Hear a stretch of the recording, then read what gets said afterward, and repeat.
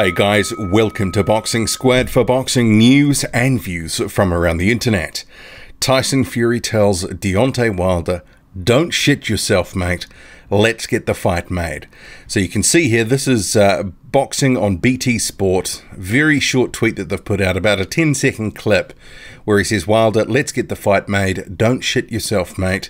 So Tyson Fury, after a couple of weeks where it wasn't exactly clear what was going to happen next for him, with some speculation and some talk, especially from his trainer Ben Davison, that he may look elsewhere, he may let Deontay Wilder and Anthony Joshua fight first and face the winner, Tyson Fury appears to be up for the rematch, and this was always going to be the most logical option given what happened back on December 1st.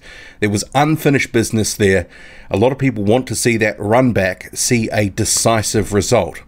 And Jay Diaz, he's actually been talking to the Boxing Voice, saying he thinks it is also the most logical fight. He believes it's an easier fight to make for Deontay Wilder and Tyson Fury as opposed to a Joshua fight. And because there is some unfinished business there, he wants to see a conclusion.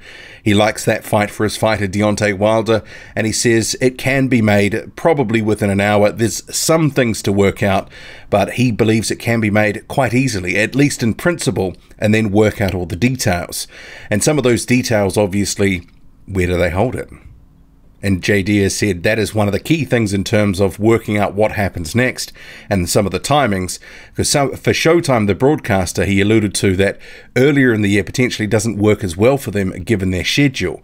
And there has been some talk of that potentially May, June potentially could be better for Showtime. But in terms of a rematch, well, it certainly looks like it is going to get made. And I just wanted to drop some quick thoughts on that. Certainly a fight that I do want to see. Can we get a definitive result this time? And also, if it is in the UK, where would it be? There's been talk of Manchester United's ground, 75,000. That would sell out. But I think wherever this fight is held now, it's going to sell out. It will be bigger the second time around. There will be more interest. There will be more money.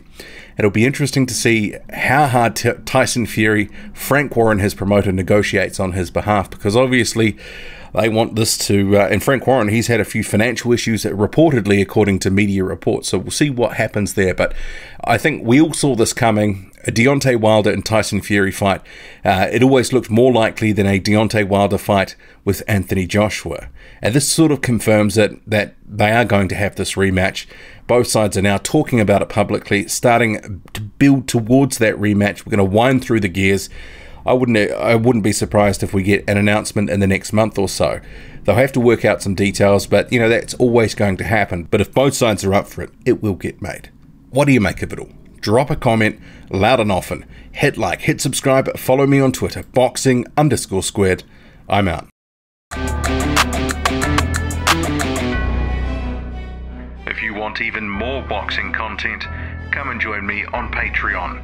Every week on a Sunday, I drop a new video on something topical or thought-provoking from the heavyweight division, ranging from rankings, the business of boxing, the false economy of deluded fanboys, the twists and turns in the division, to assessments of fighters and their statements. I hope to see you there, and for more information go to patreon.com/boxing squared. The address is on screen now.